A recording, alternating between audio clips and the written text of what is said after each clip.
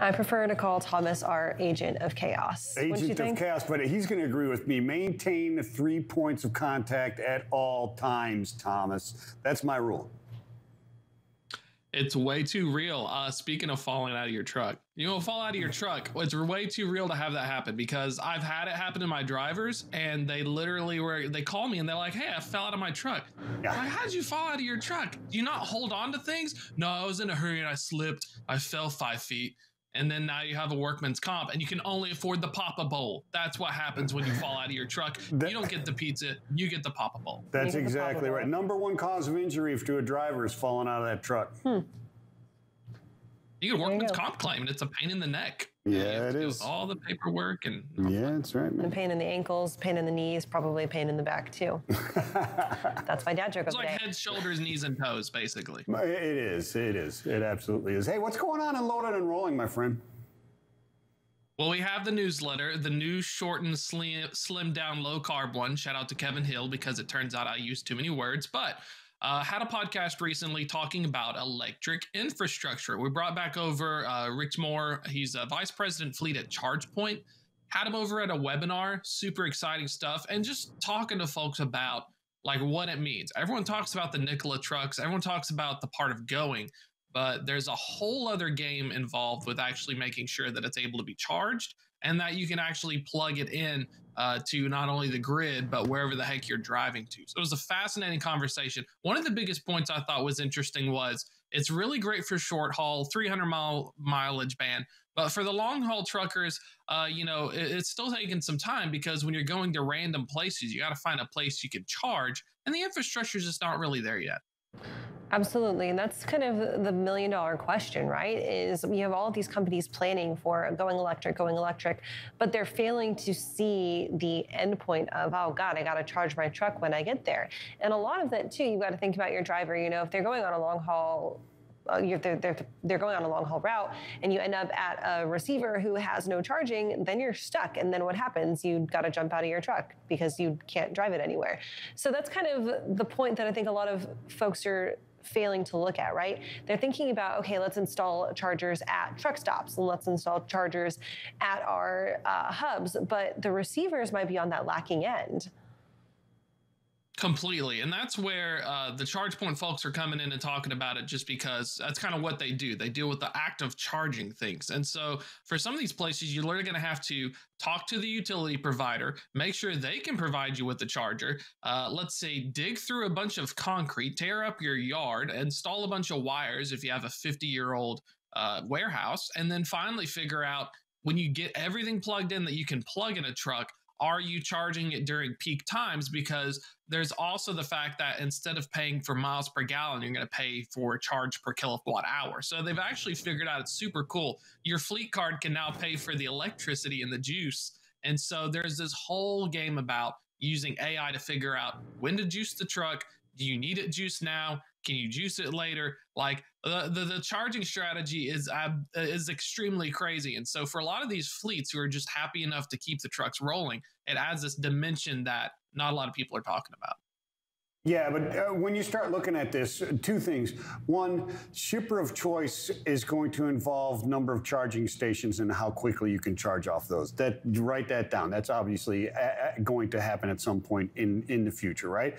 But the rollout seems to be really, we talk about short haul and mid haul, right? But it's that dedicated routes and those DC to DC. Like I see a Target where they're running their own trucks are dedicated between their DCs and their stores, charging on either end or just at their DCs. Huge play there. Walmart, other private fleets as well, right?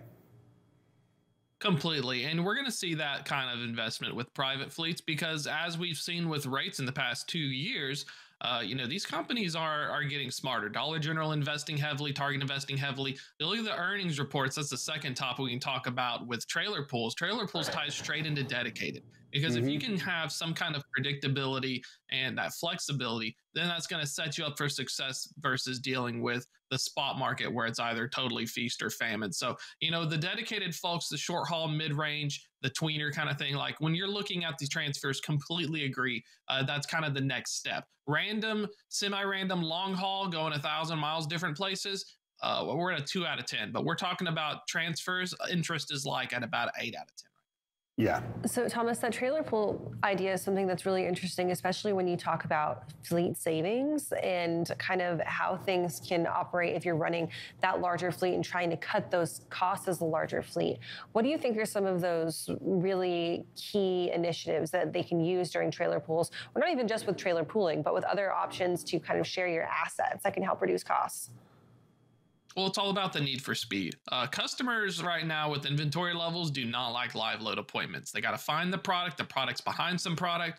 Preloading your trailer gives the customer the ability to say, you know what, before I send you that tender that we talk about, it may take an extra 2 or 3 days, but the carrier doesn't care because I have about 50 trailers and I'm gonna pull these loads in as I need them and I'm gonna unload them. So good for shippers, good for carriers because you're plugging in, you're hooking up 45 minutes versus 2+ hours. So there's a speed component. Large carriers, when they're talking about earnings, Knight-Smith's CEO David Jackson on the Q1 earnings call talked about the huge demand for trailer pools because with ELDs, they've gotten to a point where it gives them resilience. Cool factoid, 90% of the truckloads that Knight-Swift had said they moved involved a trailer pool and at least one side or both. When I say that, either preload, drop, and hook is both, preload live, or live load drop.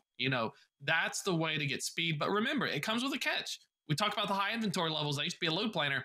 If you don't get the empty trailer, you're going to have a bad time. Then you spend time wasting driver's time on the back end looking for equipment. So it's a two-way street. I give you the trailers, unload them in a timely manner, and we have some sort of equilibrium.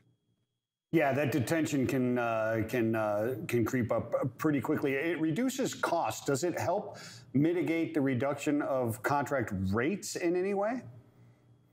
It does in terms of it acts like a backstop. So you're going to see brokers who don't have trailer pools, smaller carriers relying on live loads. Easy for a customer to say, you know what? I need you to go down 10%. You got a carrier that has 2,000 pieces of trailers across your DCs. Maybe you're going to go down to 3% because two things you don't want to happen. One, you don't want to piss off the incumbent to move all that equipment out. And two, now you're going to have to deal with the kind of problems involved with, let's say Schneider pulls 50 trailers out and then Werner US Express installs 50. It was really hard as a load planner to move trailers because I'm wasting drivers' time with empty, non-revenue generating moves. Mm-hmm. And so that's where you can totally mess up a network. It gives you resiliency. So trucking CEOs like Schneider as well, they value the contract in the trailer pool because it's efficient and it's sticky. Just like how we see them with intermodal, he who controls the trailers or the containers really gets to set that tempo versus being on the back foot when rates go down. It's kind of a stopgap. It's not going to save you. It's just going to hurt less.